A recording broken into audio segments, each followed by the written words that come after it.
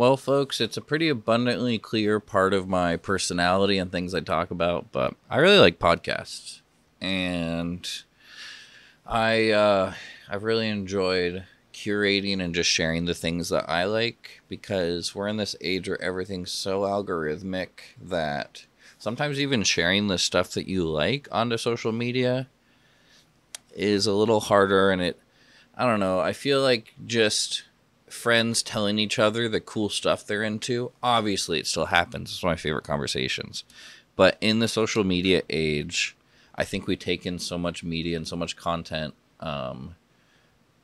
without like talking about it or maybe even thinking about it or mentioning it to other people, which, I mean, it's fine. Do whatever you want. But I really like podcasts because, I mean, there's a lot of times where I'm just like menial stuff at work and my mind's pretty bored, and just being able to like listen to a funny or interesting podcast is great. And I listen to a lot of podcasts. I work in a lab, so which is a really good environment for podcast listening.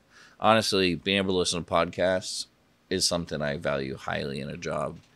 um but yeah, I don't know that Riley listened to podcasts very much. He might have, they might have, but I just don't know. I definitely would like, there were times where I'd put one on when we were both in the car, or there's some episode that I listened to I was really thinking about, and I always liked having those conversations. But yeah, I'm not sure that they liked it very much. And now looking back on it, it kind of makes sense because they had an overwhelming sensation of hearing voices and their mind just being like so inundated with thoughts and ideas and moving so fast and racing thoughts. And I'm sure maybe to them, another podcast in there just felt like so much. But I always liked trying to share the things that I was into and thinking about,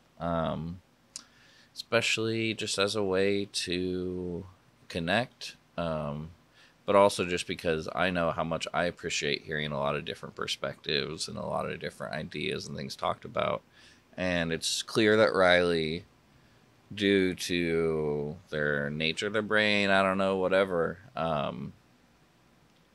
would get very, very into their own head and in maladaptive ways. And so hopefully they watched some of these podcast videos and checked them out and enjoyed listening to it and just didn't tell me because they weren't really one to talk about that sort of stuff. But yeah, there's my podcast and Griefy Riley thoughts, I guess.